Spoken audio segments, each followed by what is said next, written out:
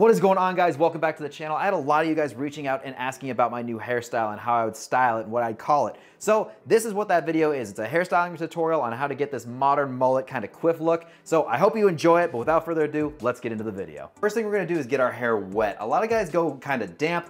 I like to actually get it nice and wet because it allows me to have a little bit more control over the styling process. It allows me to kind of like work with a nice fresh canvas. So a lot of times I'll do this right out of the shower, but we're just gonna get it nice and wet from the sink just for time's sake. Now that the hair is nice and wet, you can see it has a little bit of weight to it because of all the water in it. We're gonna go in with a towel, we're gonna towel dry it. You don't wanna be like rubbing around like crazy. It's more of a patting dry just to get a lot of that like extra moisture out, but it's still gonna have a lot of like weight in it. So when I go in to blow dry it, I'm gonna be able to maneuver it a little bit easier. So just kind of go in, give it a nice little pat. You don't wanna go too aggressive here. Your hair is going to be its most fragile when it's wet.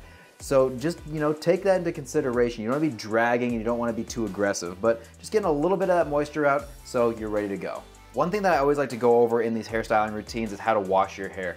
Do not be washing your hair every single night. Personally, I don't really wash my hair with shampoo more than maybe once, twice every 2 weeks. I definitely go in and I wash it with water every night and rinse out some product. But the more that you wash your hair, the more you're stripping away those oils and you're actually damaging your hair every single time you do that. So try not to wash it as much as you can, at least with shampoo. I think there's a big disconnect when guys say that we don't wash our hair every single night, that you assume that we're not even like rinsing it out, we're just letting stuff build up in it. That's not the case. We're actually rinsing it out with water more than anything. And water does a lot. Just get in there, give it a nice little jostle, get it nice and wet, and just kind of get out as much product as you possibly can, because your hair always looks best, I think, when you have a little bit of that, second day hair going on. So just keep that in mind. And then once you're done rinsing it out, that's when I throw in conditioner. I put conditioner in every single day. I'll even do a little bit of a leave-in conditioner every single day, or a little bit of hair oil, like what you're gonna see here in a couple of seconds. That just helps everything stay nice and hydrated, nice and healthy, because at the end of the day, a healthy head of hair is what we're going for. Before we do anything, before we start hair drying, I always like to go in with some kind of hair oil. This is just a little argan oil.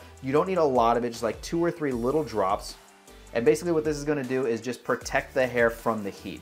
Make sure that you coat your hair as much as possible, and we're basically ready to go. So starting off with our pre-styler, I've just been using sea salt spray recently. I've been using this one from Uppercut Deluxe. I really like it. No affiliation with them at all, no affiliation with any of the products in this video, but if you want any of these products, I'm gonna link them in the description below. So you're just gonna take this, about 5 sprays all the way around. It's just gonna give it a little bit of hold, a little bit of wave once I start to like blow dry it into place, which is what I really like. I like that waviness. So let's get in with our hair dryer now, and I'm using this one. It's the Jetliner from Stylecraft. I really like this hair dryer. I didn't think I was gonna like it as much as I did when I first got it, but it's extremely powerful, and I have no complaints with it. I've used a lot of hair dryers and this is probably my favorite one. I'm gonna set it on the highest power setting, but about medium heat, and we're just gonna go through and we're gonna get everything dry and put into place. And what I'm going for here more than anything is just to give it shape. I'm not trying to really put it in its final place. I'm just trying to get it going in the right direction. As you can see, it's already taken a good amount of shape. This isn't the final shape. This is kind of just where I want it to go, and this is where I want it to end up. What I'm gonna do now is I do have a little bit of wave in my hair, and I do like to have that extra like texture and wave in the mullet part. So what I do is I throw the diffuser on, and basically what this is gonna do is just enhance those waves and kind of give it a little bit more texture. And just kind of go around in a circular motion before you throw some product in.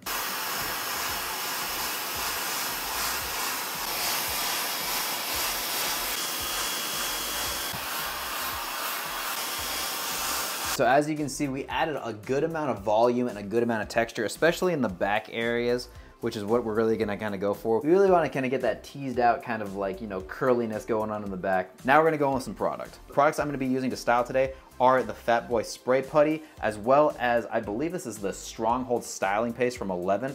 Both of these were recommended to me by my stylist, and she used them the other day when I was getting my hair cut, and I really liked them. I've never used them before, so these are both new products to me, but I really enjoyed them. Starting off with the spray putty, we're just gonna give this a little bit of a spray just to kind of give that light hold while we style it.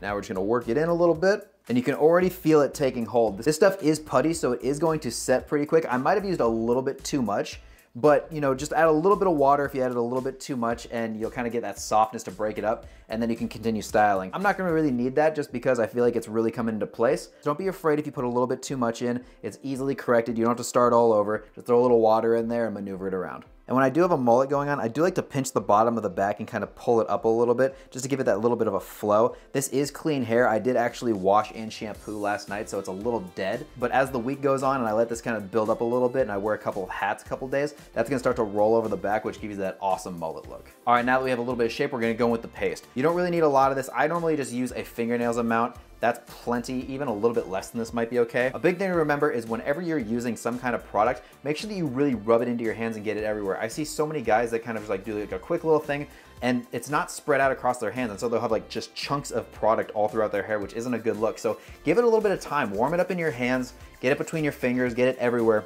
And then what I like to do is start in the back of my head, just in case I do have a little bit too much on one spot of my hand. I don't want that to be in the front of the hair. So starting in the back, just get it nice and deep into the roots. Get it all up on top.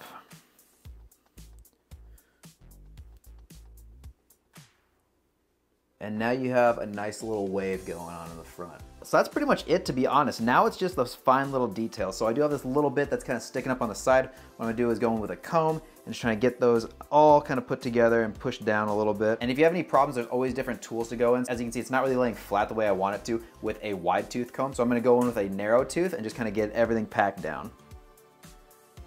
And now that it's packed down back there, now I'll go with my fingers to kind of separate it, give more of that natural look. There's really not a lot else I would do with this. Maybe putting a little bit more texture, just running my fingers through it, but that's naturally gonna happen throughout the day, just to give it that little bit of separation. As you can see, it's not shiny, it's not crazy. I don't like to use shiny products, I like matte finishes. There's no shine to this at all, and it gives it really nice structured hold. Like I said, I really like these two products. This Fanboy Spray Putty surprised me, and the Stronghold Styling Paste definitely are recommended. I got all this stuff on Amazon. Like I said, I'll link it below. So if you're looking for some awesome products, I would grab these two. It doesn't really matter what your hair type is. I have thicker hair and they both work super well, but you know, thinner hair, I'm sure this would work for you just as well. But yeah, that's basically it. This is my new hairstyle. It's kind of like a modern mullet, very, very subtle, not too crazy. It's just a good looking classic haircut, and I think it looks great, and I think this is gonna be my look for the time being, at least through summer. But I wanna know what your guys' thoughts are. Let me know in the comments below what you guys think of the haircut. What would you call this? Would you call it like a modern mullet, or where would you go with it? It's kind of like a quiff, but like I said, let me know what your thoughts are in the comments below. And then if you have any questions about this, have any questions about hair products,